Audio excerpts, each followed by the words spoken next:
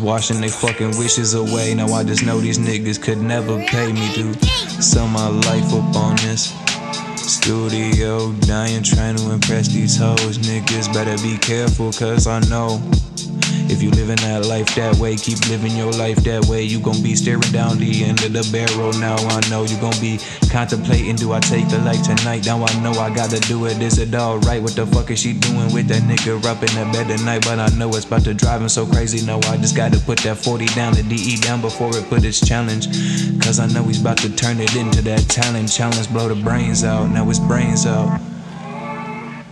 Hey, but he already out his mind anyway. If he stays, now I know he feel like he gonna die it anyway, cause he done died too many times trying to impress these bitches. Now I know they dotted line, sign on line.